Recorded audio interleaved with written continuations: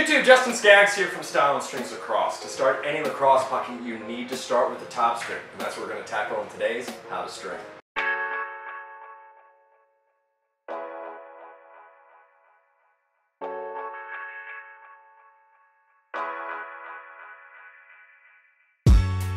For the top string, I chose the 9-diamond top string. I can string these in my sleeve. They're easy to modify how far down you want to pull the diamonds, and they're also really durable. It's made out of 4 hitch knots, which is the strongest knot that you can possibly string. Its durability is literally equal to that of the tension weight that the string can hold itself.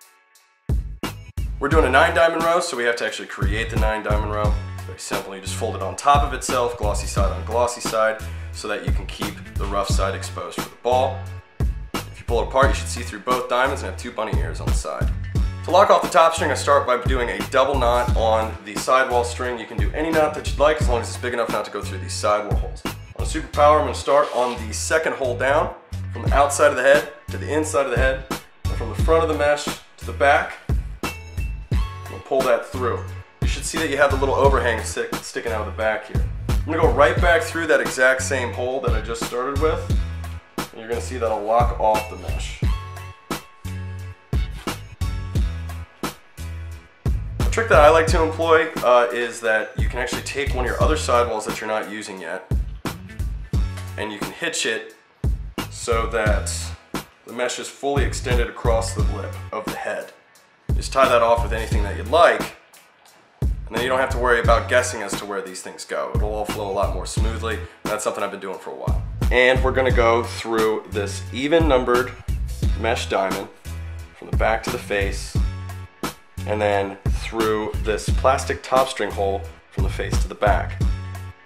And we're going to loop it right through the same string that we started this pattern with. Pull all the slack out. Now we're going to change it up. We're going to go from the face to the front, from the back to the front again, through the plastic, and then bring it back to the back of the pocket, through the mesh.